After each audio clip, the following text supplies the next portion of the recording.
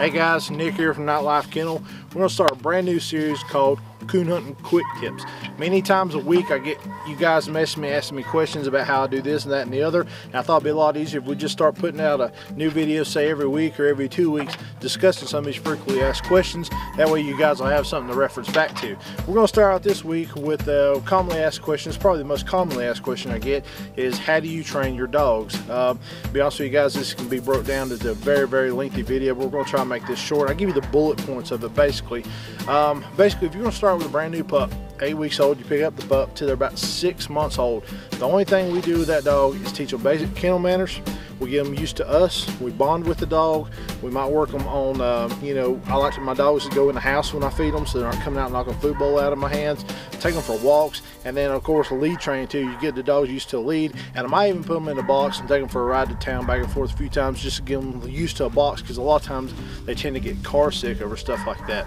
Now, from about 6 months old to a year, what we do is we start taking them in the woods with an experienced dog like Hyde here. And what this does is we let the older dog basically take the pup off at their own pace when they're ready and start showing them how to hunt.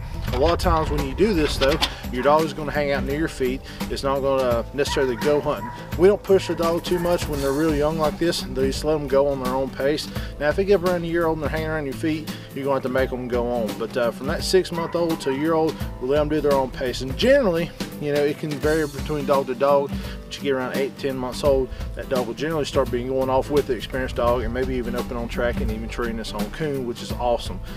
Basically, once the dog actually starts going off, striking the track, and treeing with another dog, we go ahead and start soloing them out. What that is we don't hunt with the experienced dog anymore. We just take them out completely by themselves, and we start working them on their independence, where they don't have to me too or depend on another dog to work a track or figure the tree out for them. And then from that time period, it could be when they're a year old, it could be when they're a year and a half or 2 years when they start this.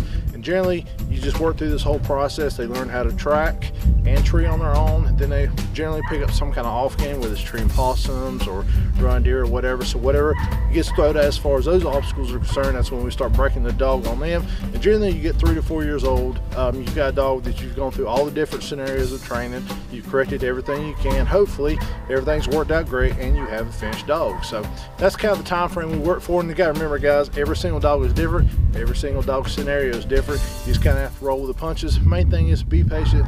Don't expect a 1-year-old dog to be finished out and to be doing everything that somebody's 4-year-old dog is doing. If you do that and you hang with it and be patient, put in the hard work, it will come around and work out for you guys. So we appreciate it. This is a Nightlife Coon Hunting Quick Tip.